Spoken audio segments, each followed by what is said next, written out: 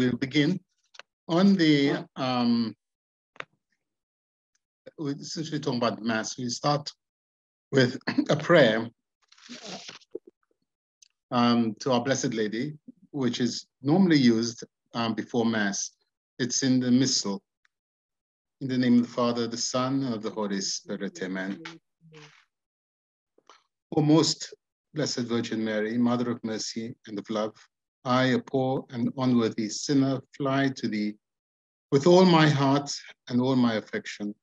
I implore thy loving kindness, that even as thou didst stand beside thy dear Son as he hung upon the cross, so wilt thou also stand by me, a poor sinner, and by all the priests who are offering Mass today and throughout the entire Church, and besides all thy faithful people receiving the most sacred body of thy Son.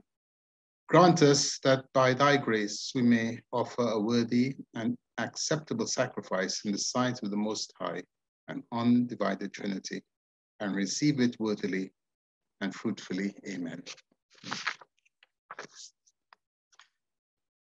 As we begin, the Mass, as we all know, is called the sacrifice. It is the sacrifice of Christ on Calvary. And in recent times, we find increasingly lay people, especially the animators at the Novus Ordo Mass, but sadly, even priests and bishops referring to the Mass as a celebration. It is a celebration, but certainly not in the sense that is frequently depicted with dancing and singing and clapping and all kinds of gymnastics. It is and always will be the sacrifice of Christ on Calvary. And as such, we need to place ourselves on Calvary with the same disposition that Our Lady had, and St. John, St. Mary Magdalene, Salome, and all the other women. What I'm going to do, what I hope to do, is to, first of all, begin with a description, an explanation of how the Mass is the sacrifice of Christ on Calvary from a scriptural point of view. And then secondly, perhaps next week, please God, we'll have an overview of the traditional Latin Mass as taught by St. Thomas Aquinas. And following that, perhaps in about 3 weeks, we will have the theology of the Roman canon alone, so just the canon. And after that, hopefully, we'd have reached a point of great interest, and then we go into the ceremonies of the Mass following that. So today, I'm going to go over the handout, the notes that I attached. I hope you received them. And we'll be going through those. And then next week, we'll have an overview of the whole Mass according to St. Thomas Aquinas. So I'm going to begin by sharing my screen with you and explain the various movements of the priests on the sanctuary. I am, of course, presuming that everybody here is familiar with the traditional Mass.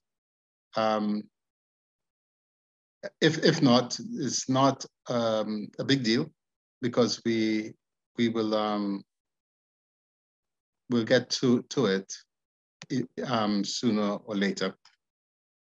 So I'm going to start by sharing my screen.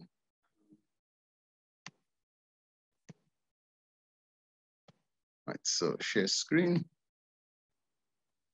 And as I said last week, I'm still learning this.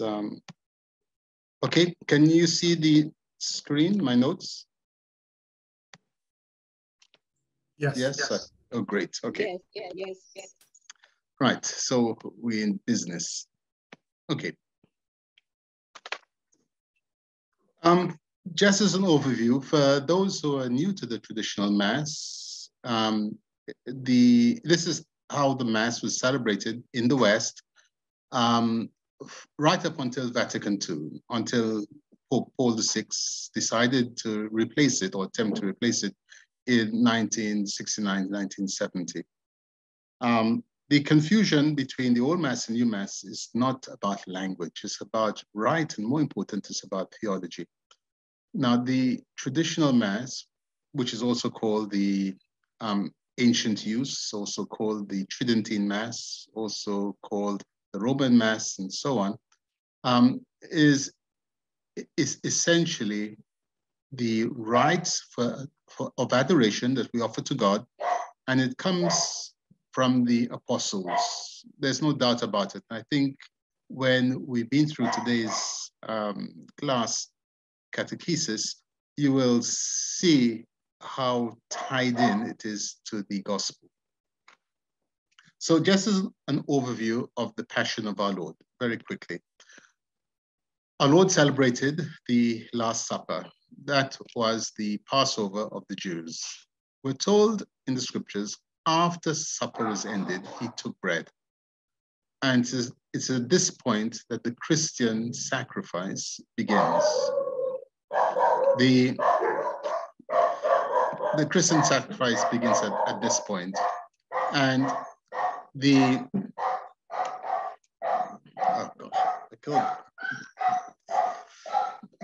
I did sprinkle holy water, but it didn't seem to help. Because believe me, the dogs do not do this.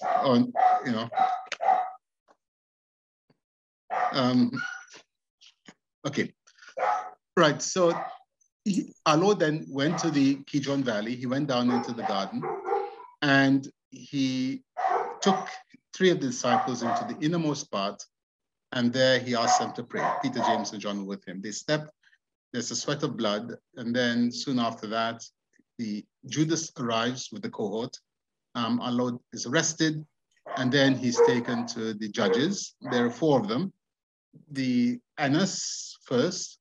Annas is not the high priest, but Caiaphas is. So he's taken to Annas, then to Caiaphas. He is hailed before the Sanhedrin, the full court of Jews. And following that, in the morning, he's taken to Pilate. Pilate attempts to get out of the judging the matter. He's sent to Herod. Herod sends him back. Again, Pilate presents our Lord to the Jews, offering them, offering them either a choice between our Lord and Barabbas. They choose Barabbas, and our Lord is taken to Calvary. There he dies, is buried. So it is this that the Mass, this part of the Mass from the garden to his burial, resurrection, that we focus on. And so we begin the story of the Mass. So the priest enters the sanctuary.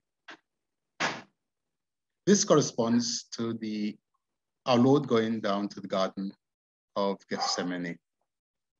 He goes into the innermost part of the garden, and we read this in the 4 Gospels.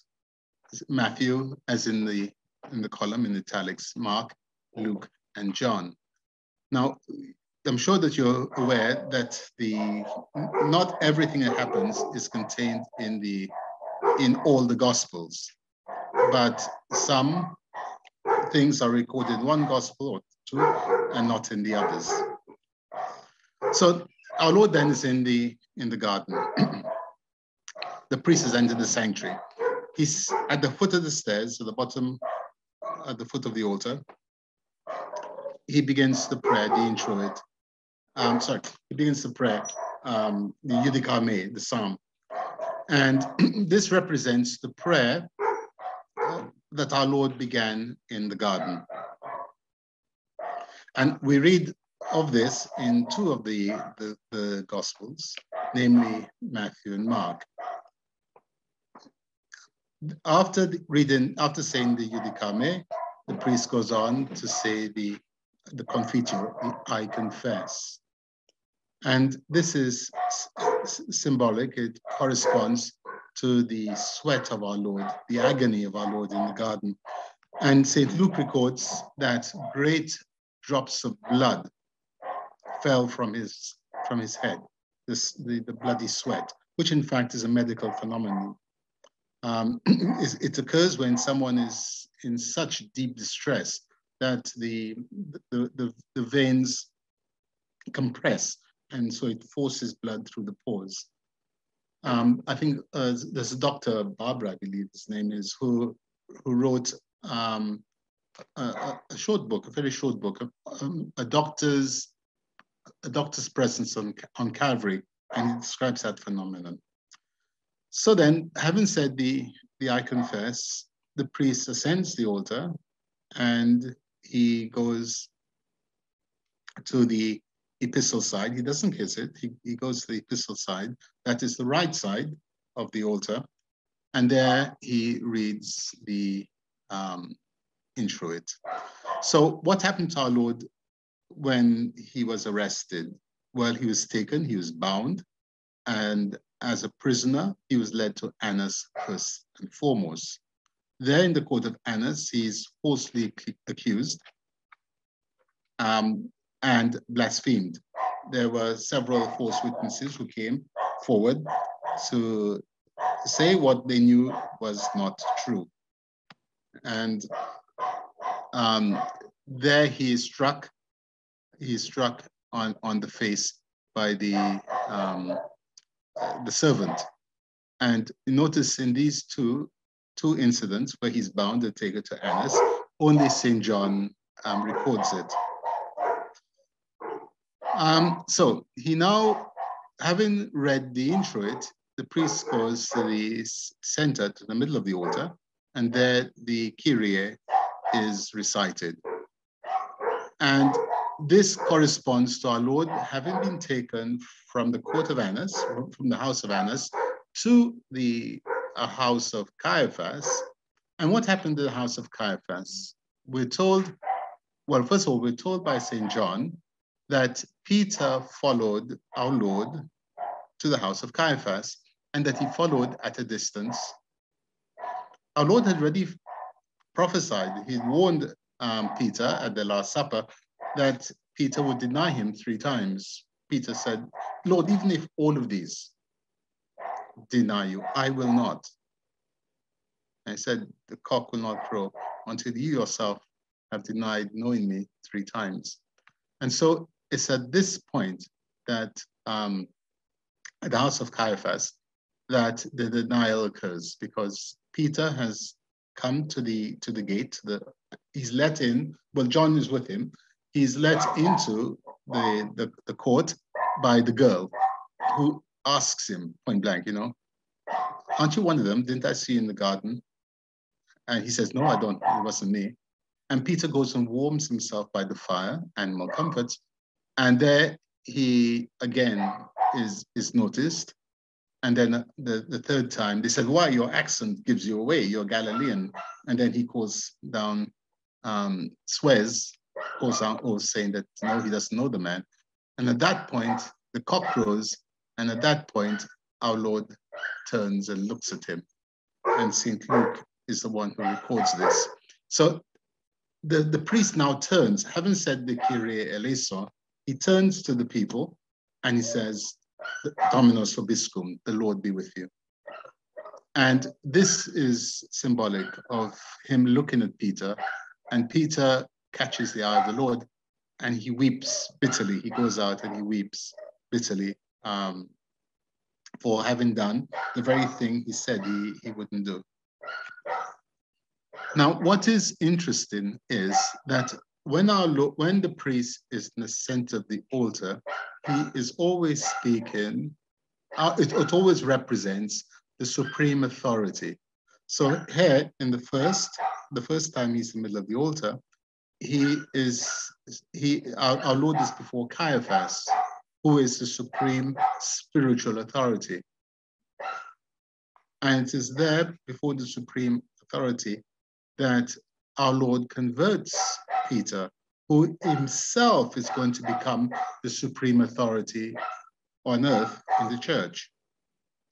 So, having said Dominus vobiscum, Peter, having been felt remorse and repents, the priest goes now to the right-hand side. So number 8, we're looking at number 8. The priest goes to the right-hand side to read the collect and the epistle. So this represents him being brought to Pilate. And again, we read of this in the 4 Gospels.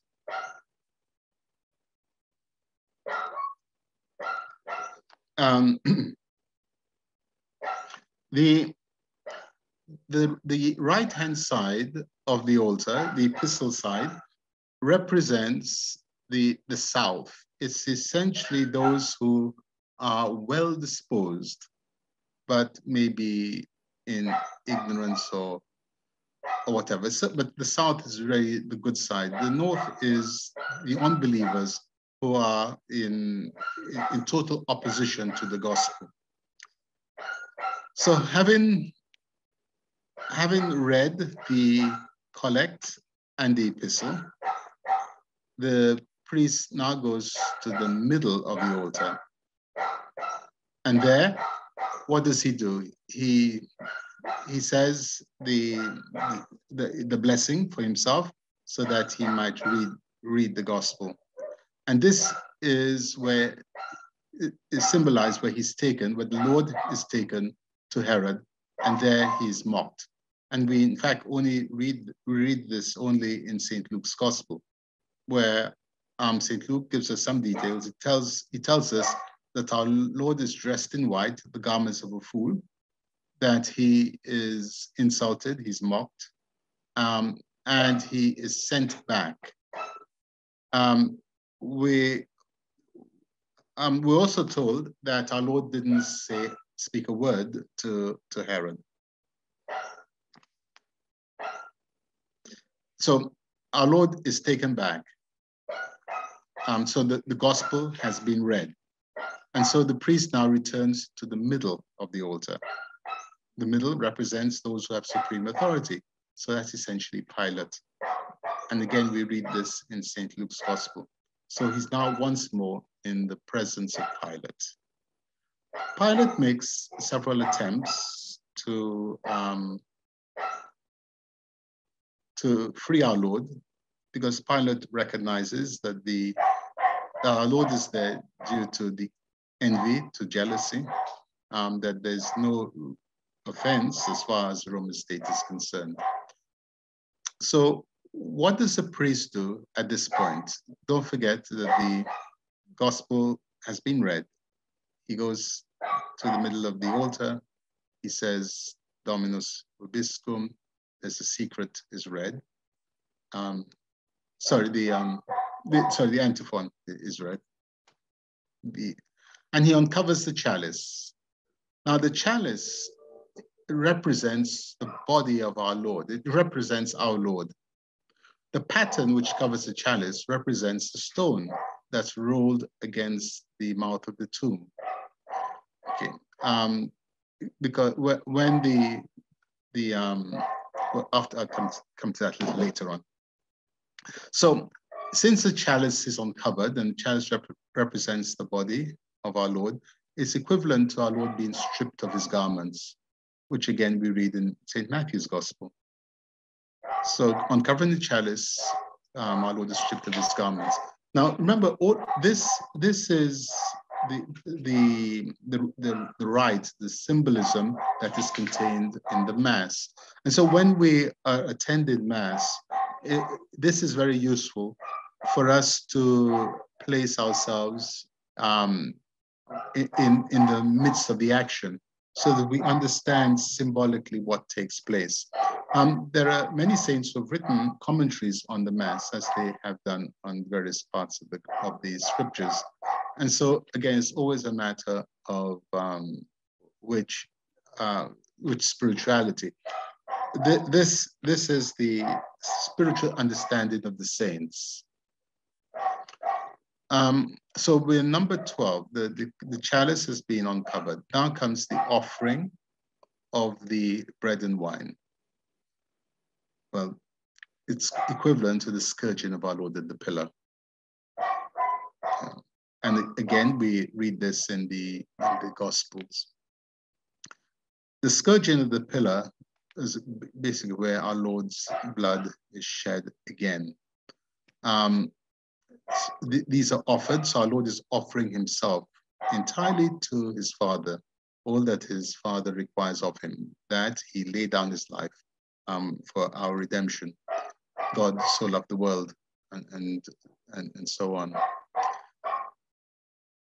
The priest now covers the chalice with the pall. That's a square white card, which is placed on top of the chalice. In a certain sense, it's like a crown. It's a crown. It's the crown of our Lord of Thorns. But the purpose, the physical purpose of the pall is essentially to stop insects or anything falling into the chalice. But you can see that it does also represent the crown of thorns. And on some poles, there's actually a crown in the center of it. You know, you will not believe these dogs. We put one on the back, and both of them gone to the back to bark. It's I should have to do an exorcism, I think, next time. Okay, number 14. The priest now washes his hands at the epistle side of the altar. Of course, we all know immediately who washed their hands during the Passion of our Lord. It was Pilate. You know, he declared our Lord to be innocent. So our Lord Christ is declared innocent by Pilate. But the Jews would have none of it. They insist on our Lord being punished. You know, you are no friend of Caesar's, and so on. So the priest now goes back to the center, and he turns to the people and says, "Orate fratres," pray brethren. You know, and this corresponds to Pilate. Okay, Christ being shown to the people by Pilate, who says, "Behold the man." You know, it's again we read of this in St. John's Gospel. St. John is the only one of the evangelists to tell us that Pilate presented him to the people. So he says, "Behold the man," and our Lord appears now. He is crowned with thorns. He is tied. His hands are tied. He's bound. He's scourged. He is dripping with blood. You know, and Pilate says, "No, whom shall I release?" And here the priest prays in a low voice. He turns. He only says the first two words, "Orate fratres," continues the prayer as he completes the circle, turns full circle. And he continues the prayer in a low voice, and then the secret prayer, which corresponds to our Lord being mocked and spat upon, because the Pilate has washed his hands of the whole affair. And as the priest recites the preface, the Sanctus, the bell is rung, Christ is condemned, Barabbas is freed. Again, all of which we read in the four Gospels. So we have reached the part here where Barabbas is freed, our Lord is condemned to death, and he's taken now from the city of Jerusalem, and he's being led to Calvary. Calvary was outside of the city. Okay, today, of course, is in the center of Jerusalem. But you need to remember that when Jerusalem was destroyed, it was leveled to the ground. It's only afterwards, after the Christianization of the Roman Empire, we find that the monks and Christians went to Jerusalem, and they built the new city around the hill of Calvary. This is why Calvary is now in the center of the New Jerusalem. So number 18 we have the priest has begun the canon, and he makes, first of all, the commemoration of the living. So he begins to you, Most Holy Father, we offer, and he offers it for the living. We'll go into this in detail next week, but he offers first and foremost for the Pope and the Bishop, and then for those who are present, and so on. So this symbolizes Christ carrying his cross to Calvary. And he was praying, as we read in the letter to Hebrews, praying all the time for sinners. We know that he met the women on the road, and he says, "Weep not for me, but for yourselves, your children." We know also that he had assistance with Simon of Cyrene. We know about Veronica, and so on. So all along the road, our Lord is praying for us, for Calvary's. So having made the commemoration of the living, he then blesses the bread and the wine with the sign of the cross. And this is done 5 times. Again, next week, we'll go into it in some detail. So the five cross signs of the cross that the priest makes corresponds, of course, to him being nailed to the cross. And again, we read of this in the 4 Gospels.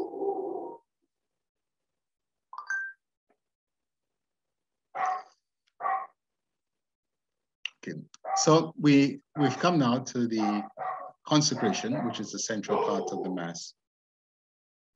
So the priest consecrates the host, he adores it, genuflects, elevates it. And this corresponds to our Lord being raised on the cross. So having been nailed to the cross is now raised up so that they will look on the one whom they have pierced. And in a similar way, he consecrates the wine, okay, and elevates the chalice. Of course, when our Lord is raised up, then gravity takes over and the blood begins to drain from his wounds. So we see the flow of blood. And again, the 4 Gospels give us an account of this. Once the canon begins, the priest prays in a low voice. And our Lord uttered nothing. He said nothing once he had been condemned. He speaks to Pilate. The last person he speaks to is Pilate. And when our Lord speaks about truth, Pilate said, "Truth, what is that?" Pilate doesn't wait for an answer. Our Lord doesn't speak to any of the authorities again. His concern now is for the little ones, the poor sinners, those who believe in him. So he will speak to the women. He will speak the words, the 7 words on the cross, and so on. So the priest therefore prays in a low voice to remind us that he was a lamb. He was as silent as a lamb going to the slaughter.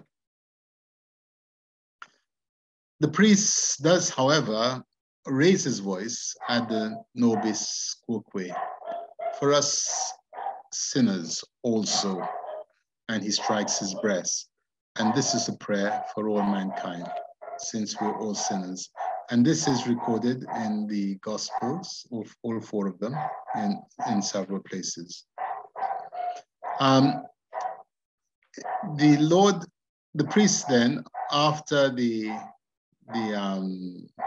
commemoration of the dead, and he concludes, he recites aloud, his voice is raised once more, and he recites the Our Father. And the Our Father contains 7 petitions. 3 in regard to God and his glory, and 4 in regard to our needs.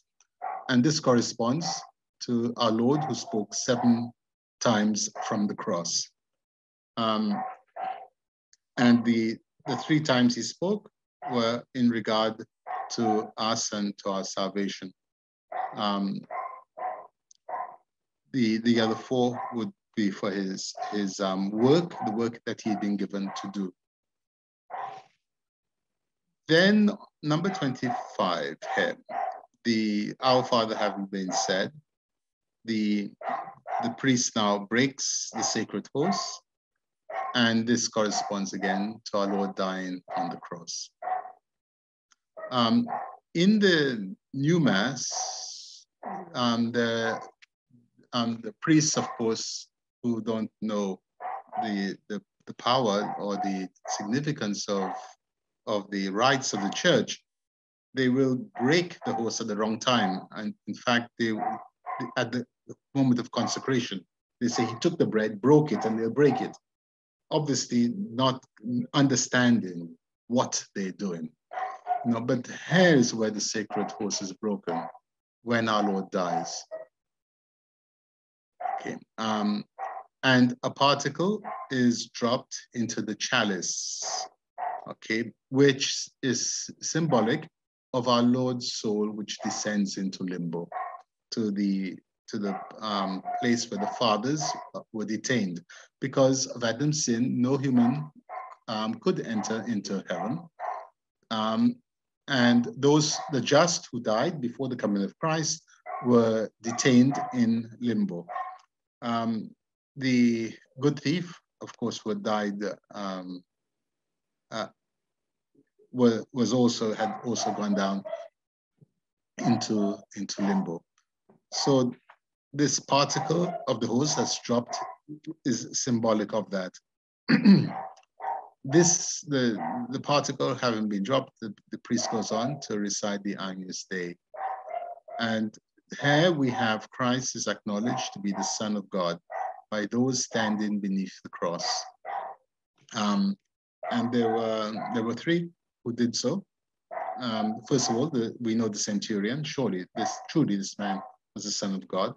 The crowd, they went home beating their breasts, we're told. And of course, Our Lady and St. John, they knew him to be the Son of God. So we have the triple recitation of the Agnus Dei. And again, you'll notice that it's the 2 of them, Lamb of God, we ask, have mercy on us. So that would be basically for the centurion, who was a Gentile, and the Jews who realized what they had done and beat their breasts. And the last one, grant us peace, of course, would refer to those who already believed in him, namely Our Lady and the apostles and the holy women who gathered there, because at this point it was peace that they required. So then, this having been done, we come to the communion. So the priest receives the body and the blood of Christ. And this corresponds to Christ's body, which is laid in the sepulchre. Okay. Again, in the prophet Ezekiel, I remember what chapter this. The prophet Ezekiel, it's in the middle of the prophet. There's a text that says, I mean to raise you from your graves, my people. And when I've opened your tombs, you will know that I am the Lord. Actually, in the Latin, there are 2 words. One is tumulos, and the other one is sepulchre. Tumulos represents the spirit, the underworld, where the spirit is, whereas sepulchre is where the body is.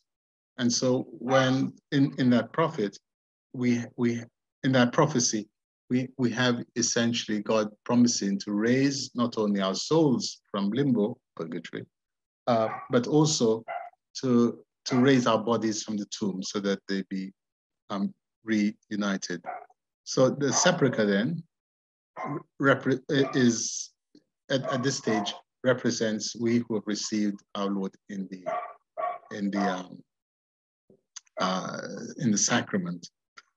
So communion having been completed, the priest now cleanses the chalice, purifies the chalice, would be a better way of saying it. He purifies the chalice. And by purification, we don't mean, of course, that the chalice is unworthy. It's simply that it has completed the sacred work, namely the consecration of the body of the Lord and the blood of the Lord. And so it needs to be purified from that. So it might be returned to its ordinary tasks. And this pardon me. This corresponds to Christ's body being anointed in the sepulchre. You remember that Joseph of Arimathea and Nicodemus, they came with 100 pounds weight of spices to anoint the body.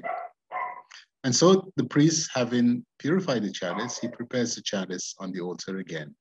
So the chalice is once more covered. And here we have Christ rising from the dead. So this is now the third day. So we, having done this, the priest, he's at the center of the altar. He turns now to the people and with the Dominus Vobiscum. And this represents his appearing on the third day to his mother and the disciples. Scripture doesn't tell us that he appeared to Our Lady, but common sense alone tells us that. I mean, you know, who in their right mind, which son in his right mind, having put his mother through such trauma, would not be the first to reassure her and to comfort her, console her, and fill her with joy? He appeared to Simon. We know that because in St. Luke's Gospel, when the two disciples on the road to Emmaus returned to Jerusalem, they are greeted, yes, the Lord has risen, he has appeared to Simon. Yet there's nowhere that we are told of that encounter except there. And St. Paul also mentions it in 1 Corinthians 15th chapter, where he does say that our Lord appeared to Simon Cephas, that he did appear to James. There's no account of that anywhere except in that letter to Corinthians. And so we can, with all certainty, be certain, with all certainty, we're certain that he appeared to his mother and, of course, the other disciples, which is something recorded. Oh, actually, it's the 1 Corinthians, which is recorded in all the Gospels. So our Lord now would spend the next 40 days with his disciples. And what would he be doing? Well, what he did when he first began his missionary work, he was teaching. He went into the synagogues in various places, and he taught and he taught and he taught. And this is what he now does in the communion antiphon and the post-communion prayers. Okay, he teaches for 40 days. You know, and we know that he certainly did that with the two disciples on the way to Emmaus. He, beginning with Moses, he went on to explain to them all the things that in the scriptures that applied to him, in the prophets and in the law and so on, how they applied to him. So he now would confirm the disciples in this teaching. And so we come to, having read the post-communion prayer, he turns to the people and says the last Dominus Vobiscum. Okay, and in this, we see Christ bidding farewell to his disciples. You know, this is the end, his work is done. It is now their work, or rather the work of the Holy Spirit in them to bring the gospel of salvation to the whole world. So having said the last Dominus Vobiscum, the priest then ends the Mass, Ite Missa Es. And with this, he commissions, Christ is commissioning the apostles to preach the gospel to all nations as he ascends into heaven. Go out into the whole world, teach all nations, and so on. And having ended the Mass, again, the priest turns, faces the altar, recites the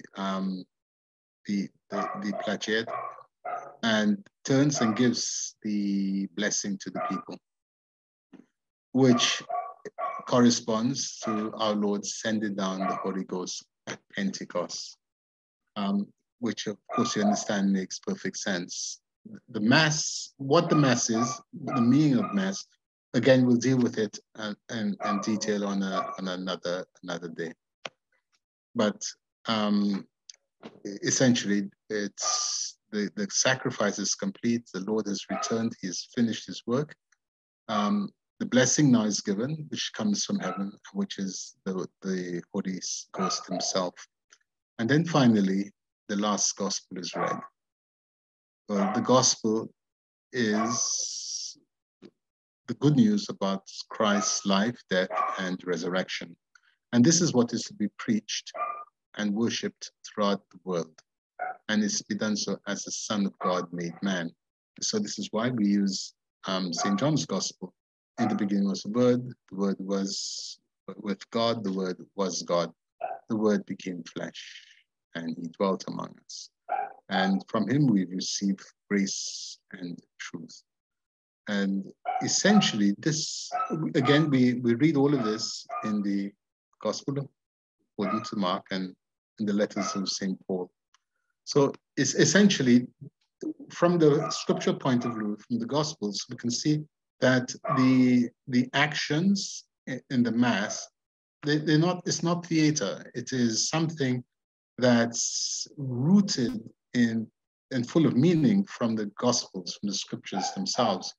And it's up to us to grasp this mystery and to enter into the mystery. And I hope that this will certainly enhance your attendance at Mass. As I said, next week, what I want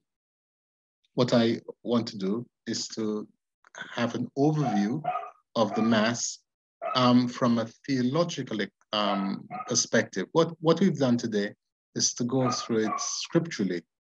So I hope I succeeded. I've tried to show that our Lord's passion is death and resurrection, which began in the garden and which was completed by his resurrection, is all contained in the traditional Latin Mass, the Tridentine Mass, the Mass of Ages, the Apostolic Mass. This is the Mass that was St. Gregory the Great, who died in 604. This is the Mass that he would have known, and before him Pope Leo, and before him Galatius, and so on. This is the Mass that formed the saints who we venerate today. You know, this is the Mass that has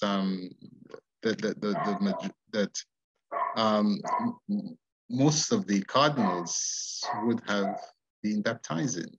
You know, so it's the attack on it is about 500 years old. The attack on it began with Luther, who rejected all of these symbols because essentially he could not accept that that the Mass was a sacrifice.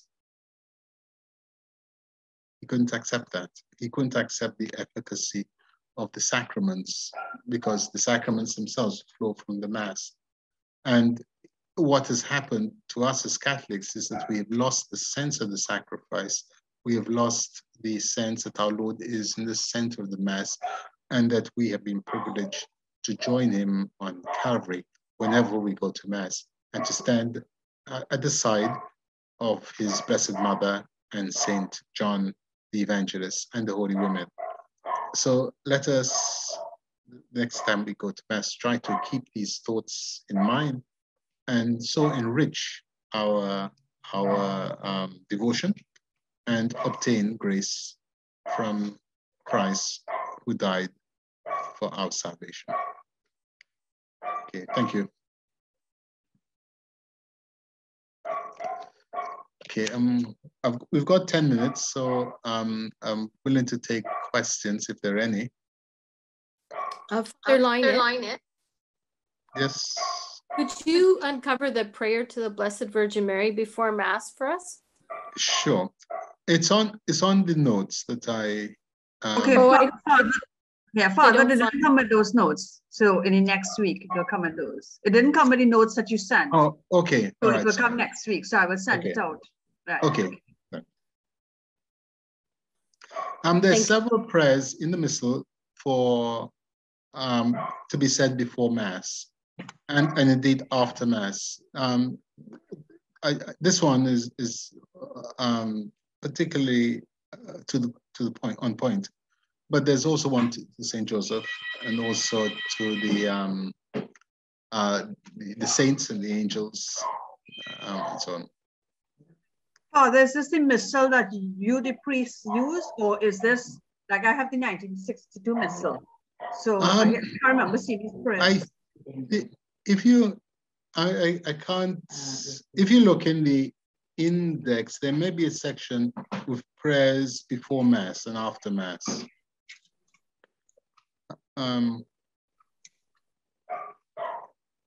Some of the missals have those prayers. I can send you. I want to have a source material. So I'll send you the links to various sites, internet sites with prayers. Mm-hmm. Better make a note of that. I think Adsumos is one. I think.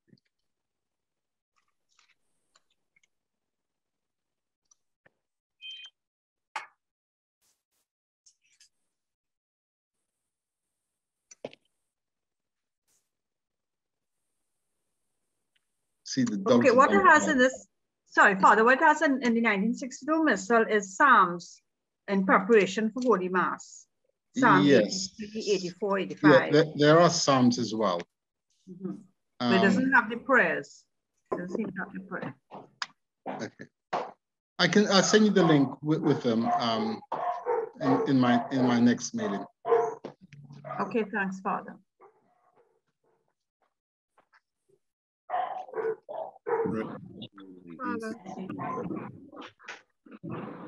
Good afternoon, Father. Good afternoon. Good afternoon. Question for you.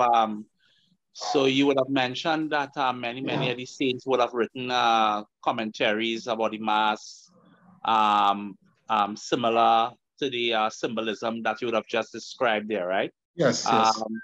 Is it possible that you could send us just a few references in terms of some of the works that somebody saint would have written? Saint Thomas Aquinas, okay, for sure.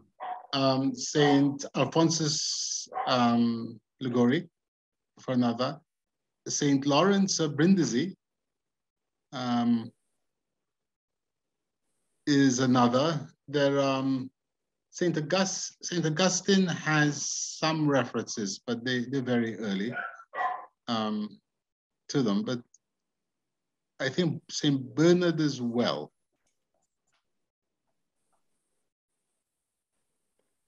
They usually come under commentaries on the Mass. With those, the difficulty is that the language sometimes is a bit heavy to, especially St. Thomas. Everything is so tight and compact, But as I said, once is there something you read and then you need to discuss it in order to grasp it better. And I'm quite happy to do that. Okay. Thank you, Father. You're welcome.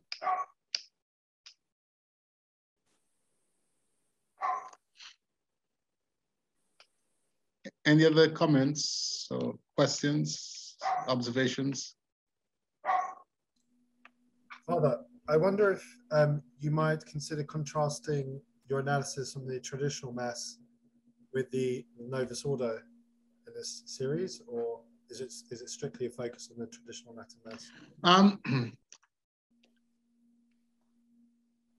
The Father Thwaites, who is my spiritual director, from the time I went to university, 1970.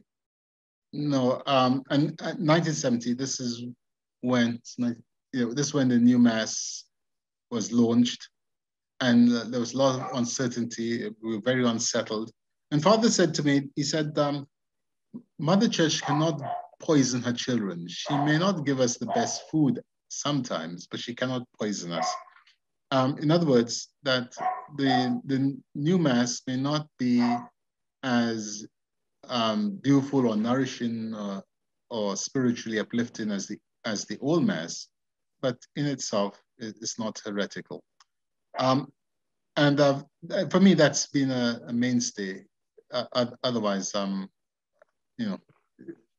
but when you've seen what's happened in the new Mass, the sacrileges and the blasphemies that occur, you have to wonder, but realize it's not the Church that has given us this right, but rather it's priests bishops who have not understood and have tried to put their own personality into it. So I'd like to avoid making this controversial or polemical, because I think it's better to light the candle and curse the darkness. I think it's better for us to know the treasure we have so that we value it more and protect it. And if we can enhance our own spiritual life by enjoying, whilst we can, this Mass, I think we would have contributed a great deal to others. In today's gospel, in the traditional Mass, we had the centurion who interceded for his servant, and we can do that as well. We can intercede with the Lord for our friends, those who do not understand, and it's really not their fault. The fact that we believe and we can see the value and see the beauty and see the truth in the Mass, it's nothing we have done. It's a gift. It's a grace from God, a gift from God, and we have to be grateful for it and humble about it, because as He's given it to us, we can easily lose it as well because of our carelessness or because of our pride, our sinfulness. And so we just have to be grateful. I think it's better to understand this treasure. That doesn't mean I won't make comparisons now and again, but it's not going to be my main focus. Thank you, Father. My question, Father, is in observing our Mass, obligation for Mass. Yeah. Once the Novus Ordo is available, we should go to that Mass to observe our Sunday and holy days. We ought, yes. But I think but if we have been fortified by this, then we should be fairly safe. We will recognize and see very clearly the errors. And also we can say why what is being done in Novus Ordo is wrong. For instance, as I pointed out, breaking the host at the moment of consecration is wrong, because it has broken the symbolism. It's not that our Lord broke it then, but rather it's because we are at Mass, we are looking at Calvary, what's happened in Calvary, and not on what happened at the Last Supper, if you're with me. Mm-hmm. What our Lord did at the Last Supper was in preparation for Calvary. It was, anticipating Calvary. Now we are looking back, we are remembering Calvary. So, when we see the dancing, for instance, in Novus Ordo, you can ask the legitimate question, what's the purpose? What does that mean? When priests or bishops refer to it as a celebration, we say, no, it's first and foremost a sacrifice. Because even the Missal, the beginning of the Missal, it says it's a sacrifice. It's not a celebration. And even if we talk about the celebration, what do we mean? When we on November 11th, Armistice Day, we celebrate don't we? But the law people died, so we celebrating their death? No, we're celebrating what they did for us. Okay, so we don't have dancing on Armistice Sunday. Can you see what I'm driving at?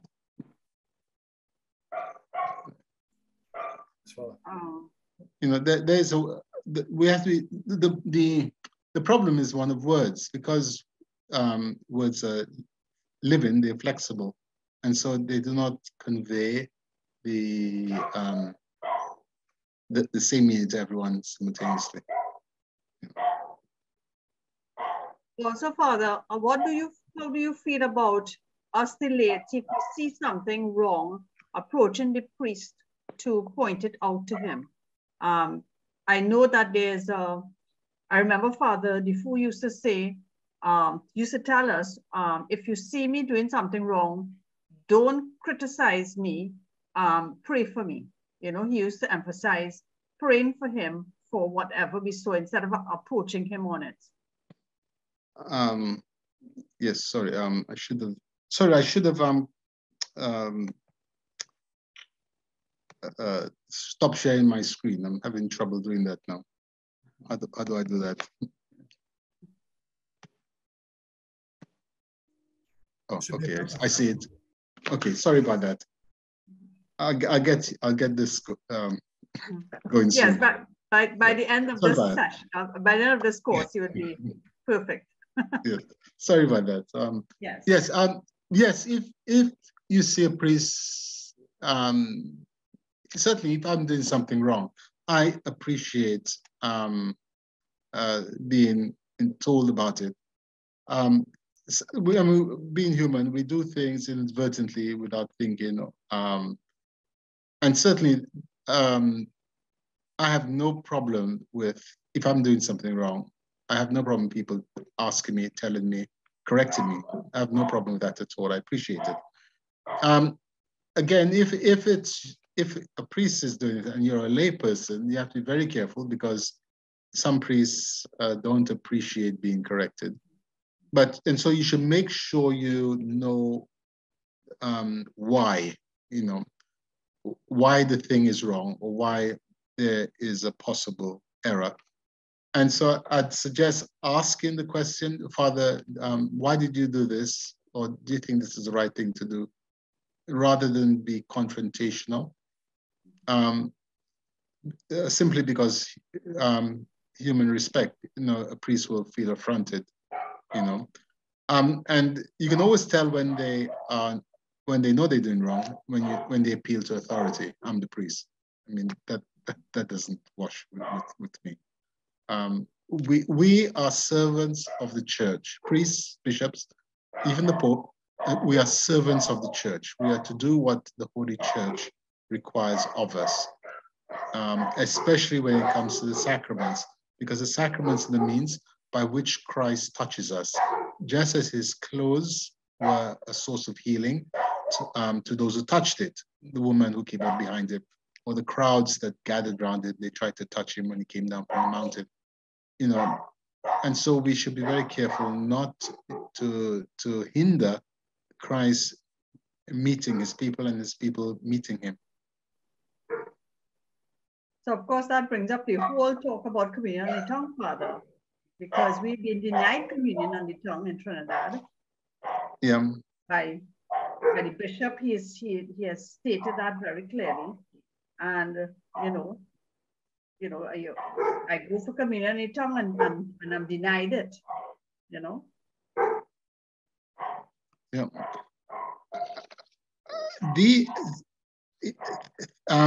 In canon law, the bishop doesn't have the right to do this, because the communion on the tongue is the norm, and you cannot. No bishop has the authority to restrict what the church has generously given. So in canon law, he is wrong. But he's the bishop, so it does put the laity in a difficult position. Pray for him is the best advice I can give. Yes, Father. We're doing that every day. Okay. Well, it's just gone 6. So thank you for your attention. I hope I succeeded in raising your interest in the Mass to a higher level. As I said, next week I hope to go. I hope to go on to reviewing the Mass from a theological perspective, using St. Thomas's commentary on it. And then after that, we'll focus just on the canon, and see how the canon fits in with the actual sufferings of our Lord. And in fact, what we pray for in the canon. So thank you very much. And we'll see next Sunday for the Mass, Thursday for Latin, please God. And Yes, we can end thank with you. the Can we do, Can we yes, do the can we do the Angelus? Angelus? we end with the Angelus, yes. Thank you.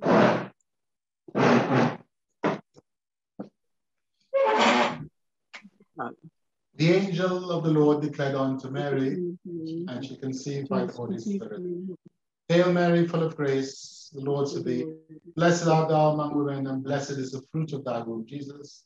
Holy Holy Mary, Mother of God, pray for us sinners now and at the hour of our death. Behold the handmaid of the Lord, be it done unto me according to thy will. Hail Mary, full of grace, the Lord is with thee. Blessed art thou among women, and blessed is the fruit of thy womb, Jesus. Holy Mary, Mother of God, pray for us sinners now and at the hour of our death. And the Word was made flesh and dwelt among us. Hail Mary, full of grace, the Lord is with thee. Blessed art thou among women, and blessed is the fruit of thy womb, Jesus. Holy Mary, Mother of God, pray for us at the hour of our death. Amen. Pray for us, O Holy Mother of God, That we may be made worthy of the promises of Christ. let us pray. Pour forth and beseech you, O Lord, thy grace into our hearts, that we, through the incarnation of Christ, thy Son, was made known by the message of an angel, made by his passion and cross, be brought to the glory of his resurrection, through the same Christ our Lord. May the divine sisters remain always with us, and And may the- those of the faithful departed, the mercy of God rest. Amen. And may the blessing of Almighty God, the Father, the Son, and the Holy Spirit descend upon you, remain with you now and always. Amen. thank you, Father. Thank you very much. We appreciate it. Okay. Yes, thank you, Father. You're Thanks, welcome. Thank you, Father. Blessing to you. It was very enlightening. Right. Thank you. God bless. Bye. Thank you. Thank you very much. Thank you.